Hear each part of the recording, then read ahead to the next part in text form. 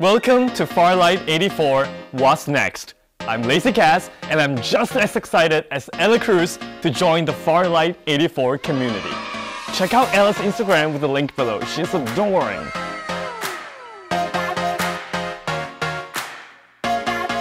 Now, with this What's Next series, our goal is to provide regular updates to you on the exciting new features heading to Farlight 84.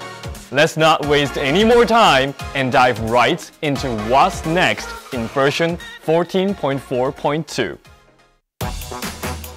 In the previous update, we made some adjustments to the skills of Maggie, Phantom, and MKR. It created a more engaging playstyle for each hero while also contributing to our broader goal of ensuring that every hero gets their chance to shine.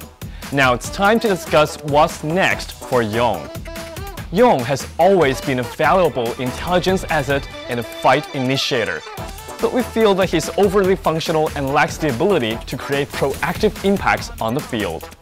In the next update, Yong's tactical skill will be transformed into a new one called Blinding Mark.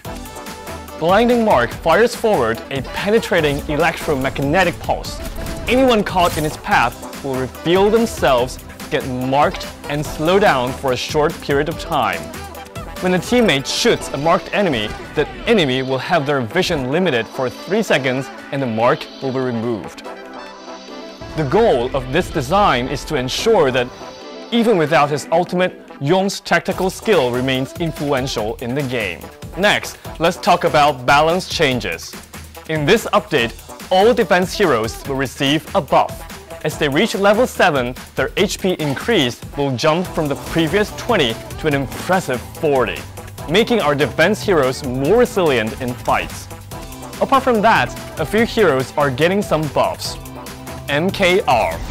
His tactical skill's rocket count will increase to 12 and his damage will also increase. Lu. His tactical skill damage will increase. Sano. His speed bonus will increase with his ultimate. Duckside. He'll now also move faster with his tactical skill. These buffs aim at providing these heroes with more utility throughout the duration of a game. Now a couple of nerfs. Maggie. Her tactical skills countdown will increase by 5 seconds. Her ultimate duration will become shorter, during which she can do horizontal flight for 3 times. Phantom. The scanning duration of his tactical skill will be shorter. We'll share the final changes in the official patch notes. I hope you liked how we share our thoughts and details behind these adjustments. What do you want us to share and dive deeper next time? Drop a comment below and let us know. Next, a brand new Battle Pass. Lucinda Mischief Maven. A lady of mystery and a street artist, Lucinda spiced up her look with a dash of urban creativity. Feel the gravity of fate. Porcupine, Phantom Fantasy. Four-legged lizard, Cyber Graffiti.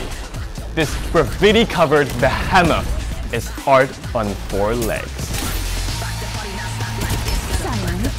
Apart from the new Battle Pass, the update will also come with some new cosmetic items.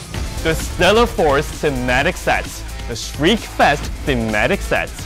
This update will also unveil our plans for some exciting new decorations. Loot Box and Profile Frame.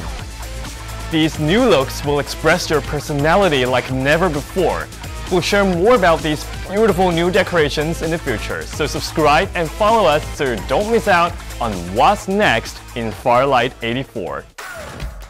But we're not done yet! The next update will also fix a couple of issues and bring some extra features for the community. Let's take a look. In the Battle Royale game mode, the ring will no longer close in on areas with super tall structures. This adjustment was made to avoid players from exploiting the mechanism by staying high on top.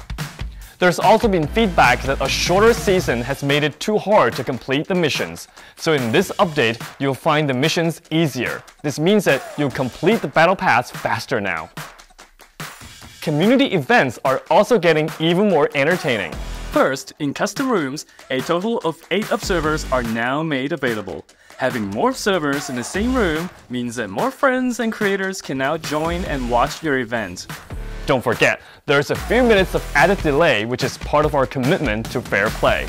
In chat channels, you'll now get a notification automatically when your match is about to start. The clan system has also been updated. You can now create a clan tag of up to 6 characters. This will make it easier to create your own cool and recognizable tag. Talking about teams, your team's points will now change based on the events you participate in. And if your team's got a no-show in an event, your points will be deducted by a lot. A lot. And if a team cheated, their points will be cleared to 0. Finally, to check your team stats, just click the new profile icons within the clan and you'll find all the information you need. No, we're not done yet. In the next update, the game will provide some amazing Japanese voiceovers for our beloved characters and also system announcements. Kawaii! Let's take a listen. ついてきてください。本物の幸せと希望はこの先に。ターゲット命中です。全滅しました。一人やっつけたわ。医療キットを使用しますわ。Version 14.4.2 will be available this week. We're also preparing to share even more news with you in version 15.1 coming late October. So subscribe to our channel and follow us on social to stay tuned. Talking about social, we'll be hosting a TikTok dance challenge in the Philippines for 4 weeks. Join Ella on TikTok and share your take. You'll have a chance to win an MSI gaming laptop, iPad, Apple Watch, and so much more. I'll put the links in the description so you can enter the event. Oh, and comment down below to share your love for Farlight 84. We need it! That's all for today's What's Next episode. We'll see you next time.